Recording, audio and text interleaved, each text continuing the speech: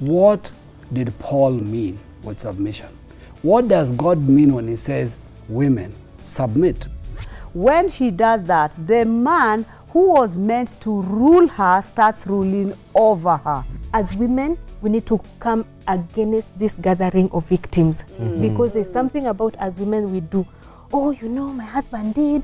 I choose to put away my feelings, because the minute I engage the feelings gear, then I'm done. Yeah. Jezebel is not a woman. Yeah, it's a spirit. At all. Jezebel is the old serpent, the same spirit that cuts off the voice of God. I always tell women, please do not have your husband as your source. Learn to have God as your source. Absolutely. Please look at the camera. What is it that you're going into right now? What is it that you can say you're waking up tomorrow to fulfill?